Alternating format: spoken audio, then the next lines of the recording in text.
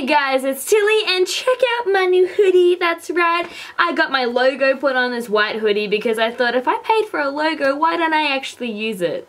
And considering that it's going into winter in Australia, and when I say that, it is still like 18 degrees today, and that is definitely classed as hoodie weather. So I thought, since I am a really messy person and should never wear white, why not order a white oversized hoodie with my logo on it that I can wear around? And that is what I did, and already I have makeup stains all on the neck of this because I'm a smart girl. But I'm getting sidetracked and actually really hot in this hoodie, so I'm gonna get straight down to it. Today I am doing the first day book tag. I was tagged by Lily C. Reads. I'll leave a link to her video below, and the original one by Katarina from Little Book Owl. So you guys check both of those out and thoroughly enjoy them, I guess. But not as much as you'll enjoy this one. I'm just kidding, I freaking love those girls and you guys will too. Alrighty, so question number 1 is The Awkward First Date.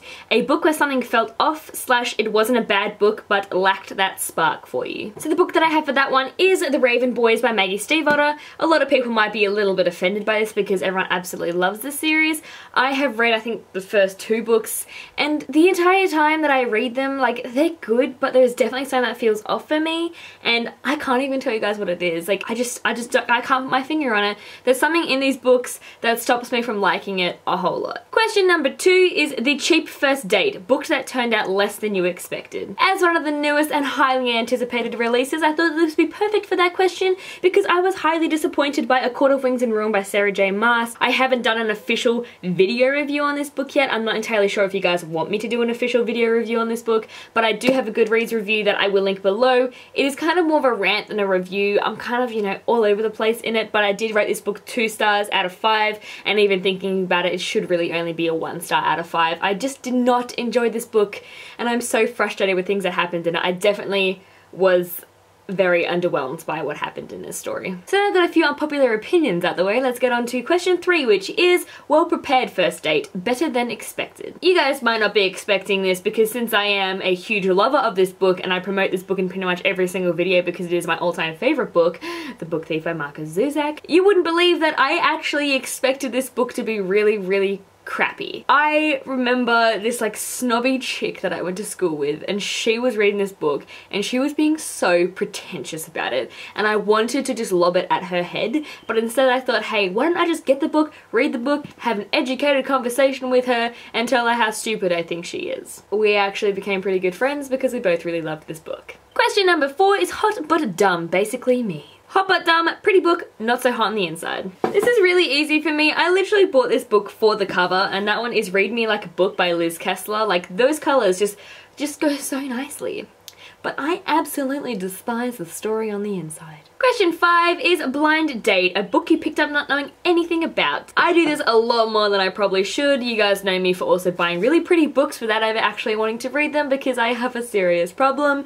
But in this case, the book that I most recently bought and did not know what the story was about is an auto by author on my list, and that is Patrick Ness, and it is a new book release. I finished this one relatively quickly, and I literally had no idea what the story was about even after I'd bought it and started reading it. I didn't bother to look at the blurb. I was kind of just like, surprise me. Question number 6 is Speed Dating, a book you read super fast. The most recent book that I have read faster than any of the other books that I have read this year is Ballad for a Mad Girl by Vicky Wakefield, and this book was so freaking good. It is probably one of my favorite books that I have read so far, and probably in my top 10 favorite books of all time. I have written a spoiler-free review on this book, which I will link to my Goodreads below. You guys can check that out and really fall in love with this book as much as I have. Question number 7 is The Rebound, a book you read too soon after a book hangover, and it kind of ruined the book for you. I can't actually tell you which books have been ruined for me from a book hangover, but I can say that The Queen of the Tealing by Erica Johansson has been ruined for me because I always go to read this book after reading a really great one or after being in a book hangover, and I swear I have started this book about 11 times and I have never got past the first 3 chapters, and it just sits there unread, and every time that I do feel like reading it, I just get like a few pages in and I'm done. So I apologize, I will get around to you one day, but right now, you're back on my TBR. Question number 8 is The Overly Enthusiastic Date, a book that felt like it was trying too hard. Some of these questions are literally just asking for your unpopular opinion, and I know that a lot of you guys might disagree with me, but this book is the last time that I've read a book and felt like it was trying too hard. It was kind of like the characters were so cliched and the storyline itself was just trying to fit into like a stereotypical YA book.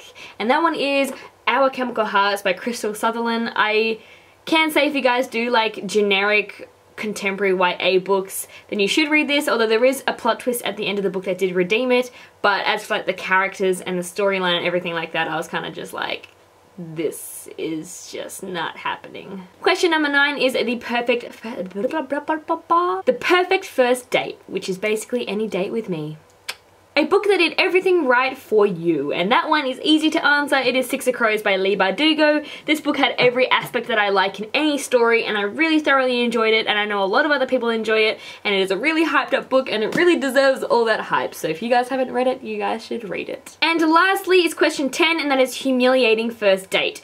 Book you're embarrassed to admit you liked / embarrassed to be seen reading in public for whatever reason. This is really tough because I am generally not embarrassed to be reading any story, and most of the time I will happily read books outside in public despite what their cover looks like or how ridiculous it is, because it's kind of like, I don't have time to worry about what people would be thinking about me for reading this book when I actually need to be reading this book, because that is just wasted time not reading a book. I can't really pick a certain book for that, but I can pick an author. I don't generally like to read romance books on trains and buses and in public because I get real secondhand embarrassment during like sexy scenes in books, and I can mean like literally just a really easy makeout session. Like, it just say he gets home from work and gives her a big kiss before he goes and makes dinner or something. I will get real flustered just reading scenes like that, and so I think that for that answer I would have to say that I don't like to read Colleen Hoover books in public. Some of them are pretty raunchy in parts, and I just get like real flustered because like I get worried about people reading what I'm reading and then judging me for reading that, and then like when I'm reading it I feel like it's just supposed to be this private moment between the characters, and not only am I invading but like everyone else is just invading, and it's just, I think I really overthink it in my head. And so I tagged these 5 following people, and if you guys are watching this and you want to do the book tag, then I tag you guys to do it as well. But the ones that I have also specifically chosen is Casey from Books K, Jay from JJ / The Awkward Bookworm, Liv from Stories for Coffee, and Chammy from Read Like Wildfire, and Cameron from Book Movie Guy. So I will leave all of their links in the description below. Check out their channels and hopefully check them out when they do this video. And that is a lot of speaking to do. Why am I speaking so fast? Hopefully you guys have enjoyed this video and this tag, and if you guys want me to do any more specific videos, let me know, because I very easily am running out of content to do in relations to books. Thank you guys for watching, and hopefully you guys have a lovely bookish day, and I'll see you next time. Mwah.